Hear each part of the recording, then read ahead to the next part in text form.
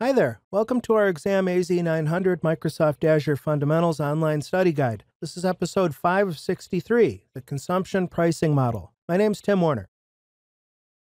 Today's objective in the AZ-900 objective domain starts with the functional group Understand Cloud Concepts, passes into the objective Describe the benefits and considerations of using cloud services, and terminates with the granular skill Understand the consumption-based model. If you want a copy of my spreadsheet that shows all of these exam objectives laid out, go to timw.info/AZ900. That will take you into one of my GitHub repositories, which contains the file.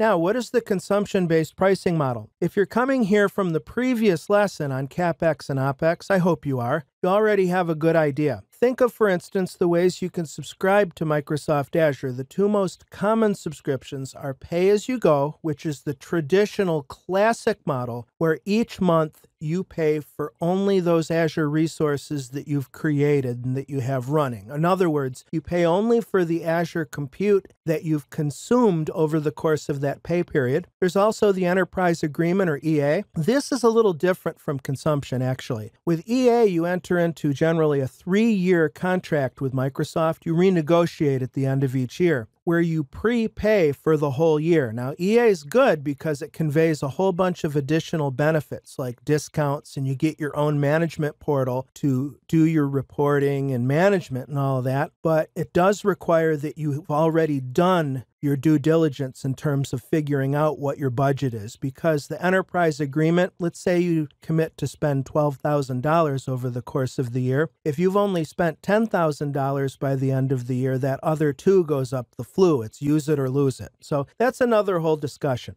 Microsoft offers Azure and a number of other subscription offers as well. But essentially, consumption, as I said, is most commonly associated with pay-as-you-go. You also see consumption with individual Azure resources. Some Azure resources, like Azure Functions, have a free tier where your consumption, your number of function triggers from 1 to whatever it is, I don't happen to remember what the limit is offhand, as long as your function triggers under the free consumption tier, the function costs you no money at all. It's pretty nice. I have some customers in my consulting business who don't pay anything for their Azure Functions because the consumption tier is so generous. That having been said, when you're doing consumption, especially free consumption price tiering, there can be a performance trade-off. For example, Azure Functions, where you're using the consumption pricing model, function in general, pun intended, much more slowly than when you're using, for instance, the app service plan, where you're in effect prepaying for a certain amount of compute per pay period.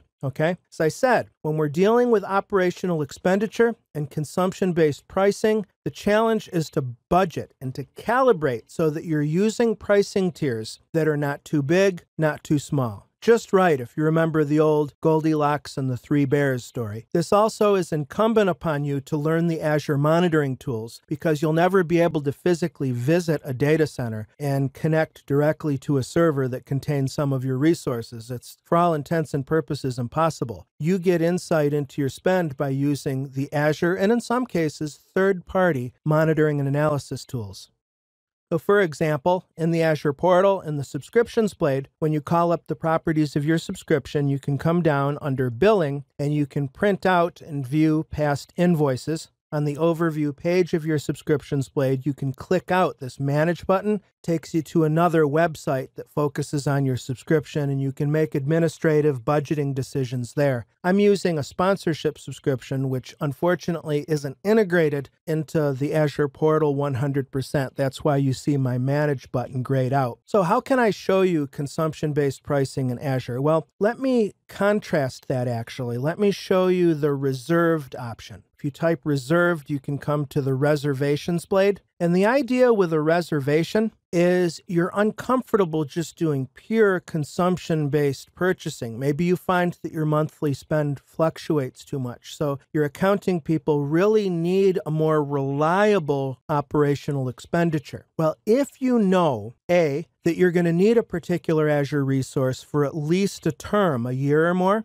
and B, you've already done the due diligence to figure out what the correct size is for that resource, you can get a really nice discount by purchasing reservations. And as you can see here, the reservation goes across many, many Azure products. As you can see, there's virtual machine, there's SQL database, and then there's a link to the FAQ page. What you're doing is pre-committing or prepaying over a term, say a year, and you can pay by the month or you can pay all at once. There's lots and lots of flexibility here. But in exchange for your committing to use that resource over the contract term, Microsoft gives you a very deep discount. And as I said, it gives you more of a simulated capital expenditure that can be required actually for some businesses whose accounting practices do not handle fluctuation well. So that's reservations in Azure. For learning resources, Microsoft Azure Pricing Overview, you can find that short URL, timw.info/AZ pricing will take you there. And understanding your Azure charges, Microsoft Docs have a nice piece on that. You can go to timw.info/up. Thanks, as always. I'm enjoying teaching this material very much, and I hope that you're enjoying it and benefiting from it just as much. You can reach me at Twitter at TechTrainerTim. You can view my Pluralsight courses at timw.info/PS. Some of my courses, my Azure courses in particular, are free due to a partnership between Pluralsight and Microsoft, so that's something for you to consider, if you're not currently a subscriber, that is. And then lastly, my website is techtrainertim.com. Happy studying. I'll see you in the next episode.